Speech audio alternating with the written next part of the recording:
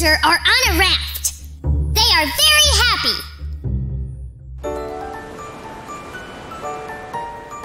I am very happy. Me too! There is no danger in sight. But then, a pirate ship appears from behind the fog. It is the ship of Dr. Devious. I wasn't aware that Dr. Devious had a pirate ship. That's because you didn't know that Dr. Devious is secretly a pirate. I am secretly a pirate. Oh, I didn't know it was a secret. I didn't hear anything. Not from you, you nincompoop. You are on the crew. Hey, boss! Look over there! Ah, easy prey. After them. Ah! Checkers! They are coming after us! Looks that way. What do we do? Stay the course. In fact, speed up. Are you bonkers? Just do it. I've got an idea. Sir, they're headed right for us. Fast! They must have gone mad. I guess they want to get this over with. Where is it? Where is it? Where is it? Checkers! What are you doing? Where is it? Ha! There it is. Little balloon. Big balloon. That's enough, Snoozer. Swing around. Now what? On my signal. Inflate. On my signal, the claw. Now! Now! And Checkers and Snoozer escape Dr. Devious. The end. Well, Snoozer, that was quite a story. It's nice to see the expander come in handy every now and then. Little balloon. Big balloon. Snoozer, why did you give Dr. Devious a pirate ship? I am in a pirate mood lately. And like a boat mood. Ship? Yeah, but I like saying boat better. I'm pretty sure they're different things, Snoozer. No way. All this time I've been saying boat when I probably meant ship. And vice versa. You know what vice versa means, but you don't know the difference between a boat and a ship? This is a tragedy. This is an outrage. This is... All right, Snoozer, get a grip. Now, this is a very serious situation, but it has an easy solution. You just have to learn a little bit more about boats and ships today. Oh, yes, I think I should. Yes, Snoozer, and you will do just that on today's Reading Road Trip.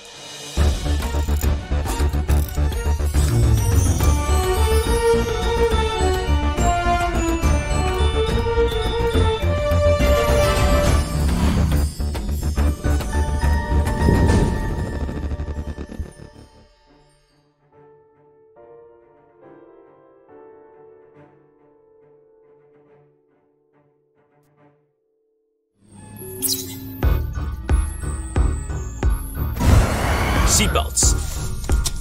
Check. Backpack? Check. Recording? Testing.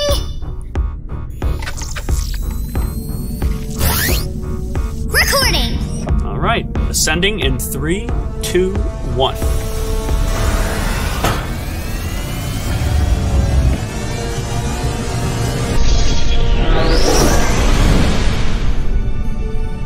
And we're off. Autopilot activated. So what is the difference between a boat and a ship? Well, for such a simple question like that, Snoozer, we would call upon our friend Zot the robot to answer. But there is positively more for you to learn about boats and oceans today, and for a more thorough and extensive study, we'll need to go somewhere to visit. But what's the difference? Zot.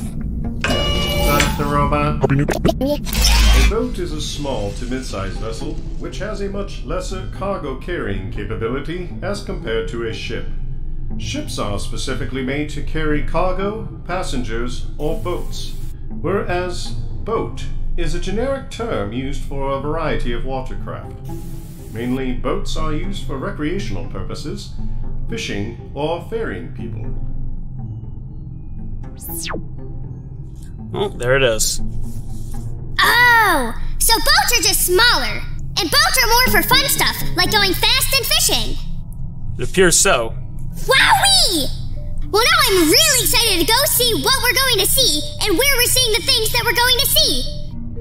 What is it, by the way? The thing we're going to see, or the place we're going to go to see the thing we're going to see? Both? Hint number 1, it's outside. Hint number 2, it's 311 feet long. Hint number 3, when it was used, it would be underwater. Oh, you lost me. I thought I knew it, but now you lost me. Snoozer, it is a submarine. Specifically, the USS Croker, SS-246, a decommissioned Gato-class submarine that served in World War II. Today, you can go inside the submarine and see what it was like to be part of an 80-man crew.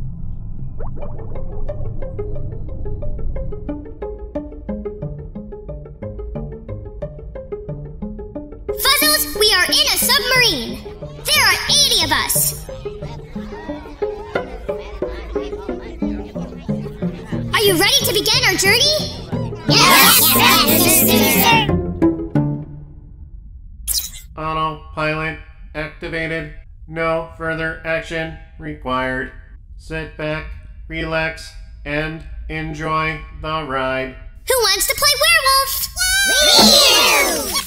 This is the greatest day of my life. Okay, let me just pull up the map. We are headed for Rainbow Way.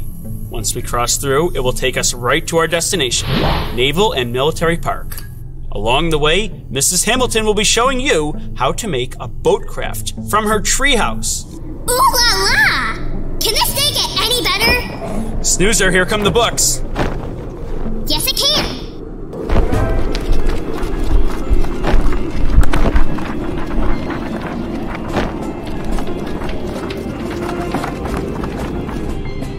Let's check out a few.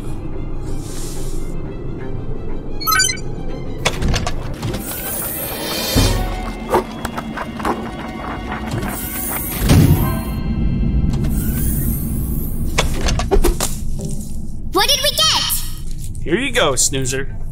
Float by Daniel Miyares. And The Pirates Are Coming by John Condon. Excellent, Snoozer. Well, I think it's about time for a closer look.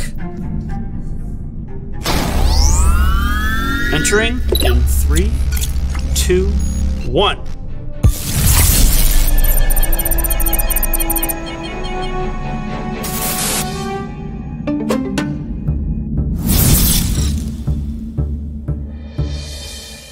What?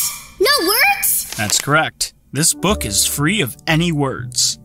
It's unique in that way, and it has to tell its story entirely through pictures. Which is just fine, because this book is full of glorious illustrations. But how do I know what is happening if there are no words? Look here. The boy is building a paper boat with an adult and taking it outside. And then he enters a wonderland of imagination as he sails his boat down the rainy street. Wow! Look at it go! Whoosh! Yes, a fun book to follow, and it's communicated without a single word, just through the expressions of the boy's face. Happy, sad, Excited!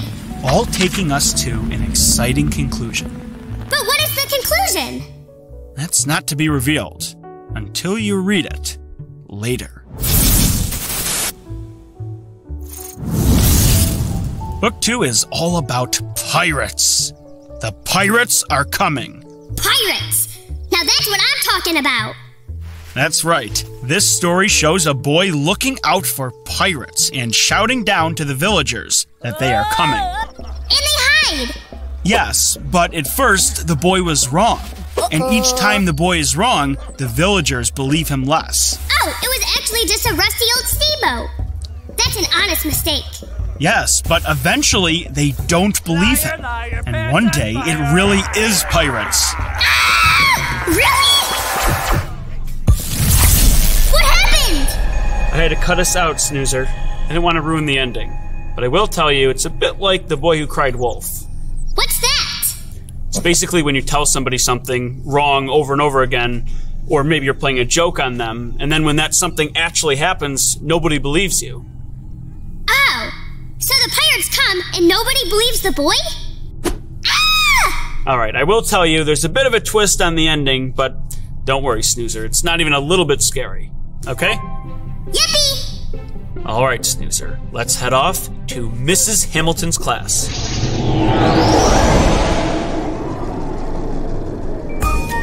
Hi, boys and girls! Would you like to do the Mrs. Hamilton craft just like me? Guess what? You can! Head to your local library for all the materials that we use in the craft. Plus, we have activity sheets, games, and a whole lot more. Your library might even have their very own Snoozer! Come and see me! Anyway, back to the show.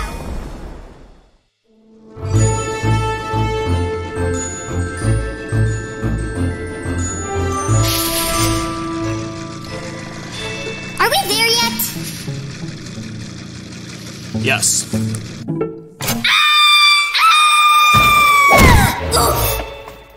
Hey, Snoozer, I've been waiting for you. Oh, hi, Mrs. Hamilton. How are you? I'm great. Are we doing a craft today? We are. Today we are making a pirate ship, and these are the sheets you need. I've got those too. Perfect. All right, well, the first step is to cut out all the pieces. So why don't we get started?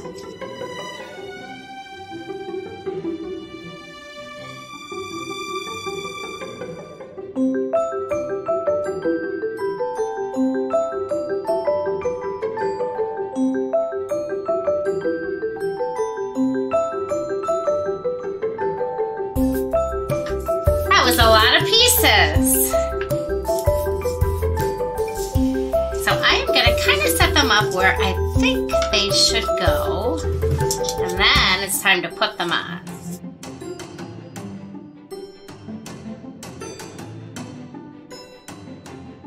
I think I'm set. Are you? Yes, let's do it. All right. I think I'll start with the windows.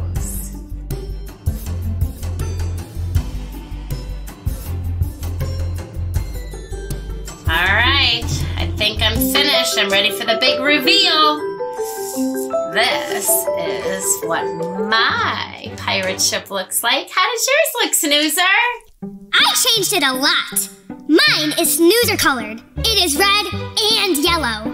How do you like it? It's amazing, and I like how you made it just your own. Thank you, Mrs. Hamilton. Well, I guess I'll see you next time, all right? Yes, goodbye. Bye.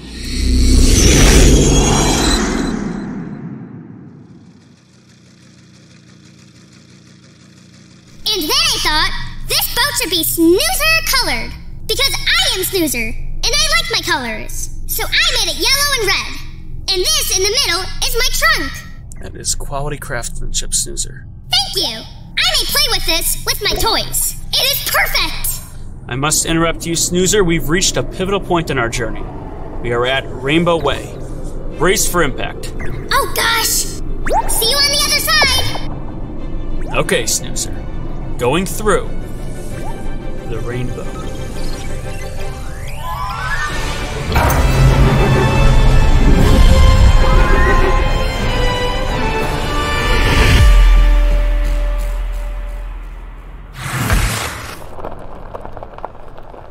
All right, we're here. Excellent. Let's go! I am ready for some action!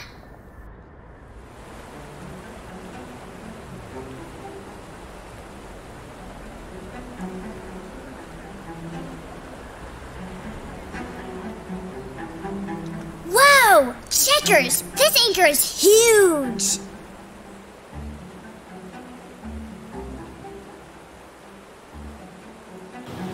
All right, Snoozer, we are here at the USS Croker. Now let's go meet with Shane Stevenson. He is the Director of Museum Collections. We're going on! Yee! Yeah, hi. I'm Shane Stevenson, and I'm the Curator and Director of Museum Collections. Okay. So what does that entail? What do you do as part of your job? Part of my job is to organize, arrange, and describe all of the artifacts that we have on board the ships, our 3 tourable vessels, and also the artifacts in the ships themselves, because they're our largest artifacts. Yeah, so we're on right now the submarine, and what's the official name? The official name is USS Croker. Very strange name, you know, but they're all of the submarines that were built for World War II are named after wildlife or marine life and fish. This submarine was in service from 1944 all the way up until 1971. So she's 306 feet long. So she would be able to go deep as she is as long. Now, submarines like this could go, if they needed to 400, 450 feet, but they wouldn't want to do that for very long. Wowie! This submarine is big. Mr. Stevenson, how many people did it take to make this work? Hey, Snoozer, how are you? Great. And that's a great question. Thank you so very much. So while the ship was in service, we would have about 75 to 85 guys who would be on board at any given time during her service to America. And was there like a captain who was in charge of it? Yes, there was a captain who was the commanding officer, and he would have the executive officer, that would be his second in command, and then 4 or 5 other officers, and then they would have all the enlisted crew that would actually be following the orders and doing what the captain and XO asked them to do. All right, so what we have here is we have the bridge and the conning tower from her 1953 refit. So this would not have looked this way in World War II, but we have the bridge there. That's an open bridge, so people would be standing right above those windows you see. And then, of course, all of the periscopes and antennas would come out of the conning tower towards the top. Let's go inside! This is so cool! Thanks to Shane, we now know a lot more about the ship. There were very many jobs, and everyone on the crew had to be knowledgeable about the submarine and its parts because they may need to take over somebody else's job at any point. Here are the living areas and meeting spaces of the commanding officers. They were in charge of the entire crew. This submarine is not easy to control, so everyone had to do their job as a unified team for it to work. It isn't very spacey in here. No, everything is spaced tightly, very compact. Hey, it's a little ship! These are 2 models to illustrate how the submarine has changed over time, and it shows how large it is. There are small, compact rooms, but there are a lot of them. Living on this ship would be very difficult, but those who did sail are very proud of their service. Some of them even come back to this day to remember their time on the Croker. Zot the Robot at your service. These are today's book selections. Never Mess with a Pirate Princess by Holly Ryan. Who Sank the Boat by Pamela Allen. Titanic by Stewart Melissa. Boats and Ships for Kids. A children's picture book about boats and ships by Melissa Ackerman. The Pirates Are Coming by John Condon. Float by Daniel Miyares. That is all for now. Goodbye. Alright, Snoozer. Maiden Voyage. Here goes. Wait! What's that? Oh, I installed a new motor on the Snoozer ship. This is about to become the fastest ship in all of Fuzzland. And probably the world. Though that's not verifiable in a timely fashion. Okay, ready, set, go!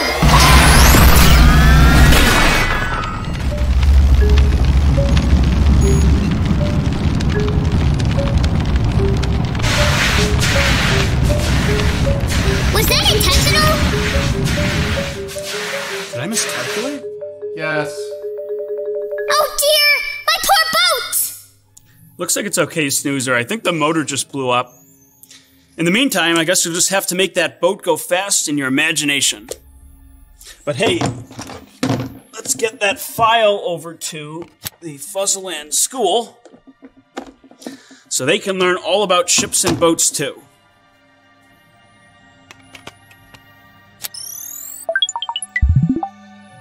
Okay, Snoozer. Until next time.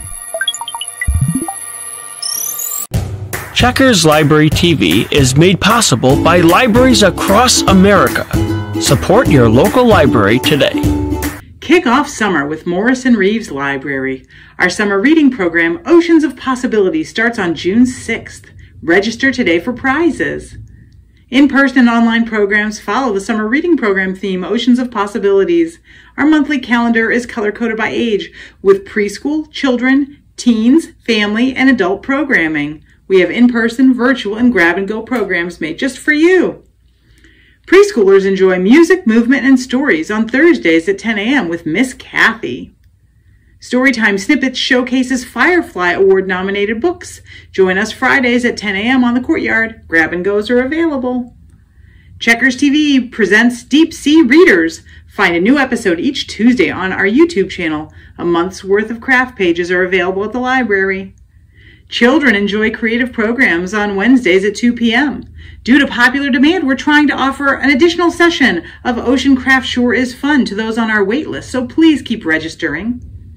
On June 8th, design your very own pirate treasure box with Ocean Craft Sure is Fun.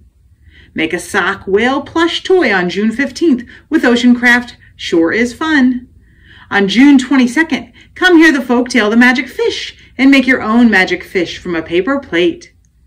Turn paper lanterns into fish and octopi on June 29th with Miss Beebe at Ocean Craft Sure is Fun.